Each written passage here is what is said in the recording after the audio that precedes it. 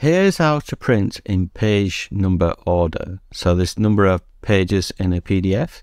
So say for example, you've got a folder of a mixture of number of pages PDFs. So some have one page, some have 2 pages and so on. And you want to print all the 1-page ones together and then all the page 2s together. So to do this, you need Batch and Print Pro installed. The link is in the description of this video. There's a free trial you can download and try out. So once you've got that, you can select your files and drag and drop them into the software. It does a page count. So all you have to do then is left mouse click on the pages and that will sort it in the order. So now we've got all the ones with 1 page at the top and then ones with 2 at the bottom. So if you click it again, it does it in descending order. There are various other sort options in the sort menu for lots of more advanced sorting, but that is the general way to sort. So now I can just deselect these page 2s.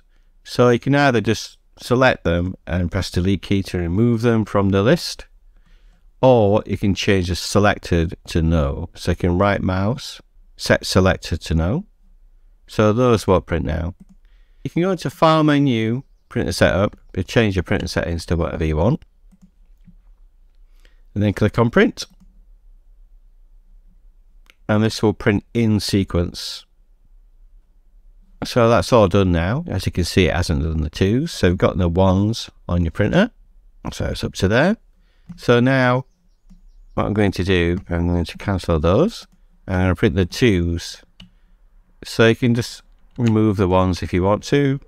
Press delete key. I'm going to action, select all, action, set all to yes. So now I've got the page 2s. So in each document there's 2 pages. So you can set your settings again like before, printer setup and so on, and then click print. I'm going to print in the order of the files listed.